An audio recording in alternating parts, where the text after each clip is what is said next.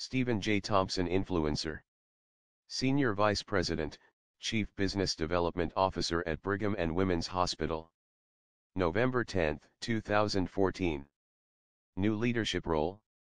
Starting off right. Leaders tend to be closely identified with the organizations they lead. So much so, in fact, that it's easy to overlook the fact that leaders can change jobs just like anyone else. And most do. Sooner or later even founders tend to eventually move on from the organizations they created, nurtured and led.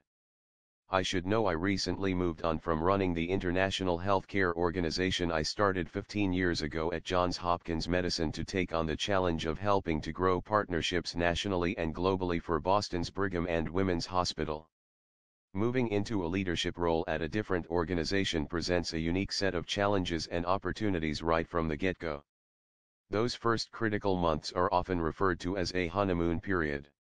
And yes, to be sure, it can be a period of high optimism, mutual goodwill and eagerness to collaborate. But it can also be a baptism by fire.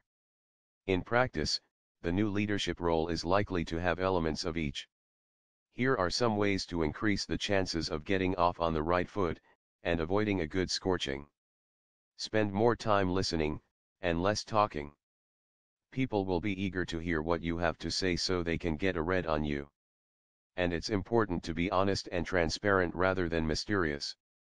But before you say too much, it's better to encourage everyone around you to tell you who they are, what they think is working and not, and what their expectations are moving forward. Assess, don't judge. Chances are you'll have inherited at least part of a team. You'll have the opportunity to make whatever changes you think are appropriate, but for now, don't judge people, just neutrally assess them. It may well be that someone who at first seems to you to be on the wrong track turns out to be exactly the person you didn't realize you need to help you move the organization forward. Don't import too much. You probably won your new role by being successful at your last one. What worked for you before might work for you again, but it's a huge mistake to count on it.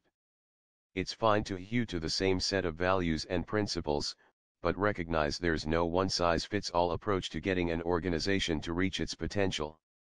You probably need a new set of strategies and tactics. Probe the cultural norms. Organizational culture is a powerful force, one that you need to channel in your favor rather than fight. Work hard to understand what the sometimes subtle cultural elements are, and think about how your goals and approaches can best be aligned with them. Build bridges, don't blow them up. The initial goodwill you encounter up front is valuable currency. Spend it wisely, setting up solid relationships built on honesty, trust and shared values.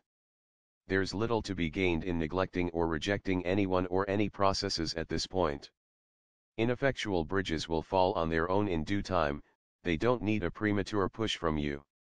Go easy on fast change. Leaders sometimes come into an organization prepared to fix everything, especially in a turnaround situation. But there are probably any number of good people and processes already in place, waiting for the right leader to unlock their potential. Better at first to focus on mining these raw materials in the organization, and making them key resources in support of your efforts. Why risk a flameout in an effort to prove you're a bold, fast-acting fixer? Providing a smooth transition into your leadership role in these ways will help ensure you have a stronger and longer-lasting impact down the road. Thank you. VizualMedia for Internet Nation.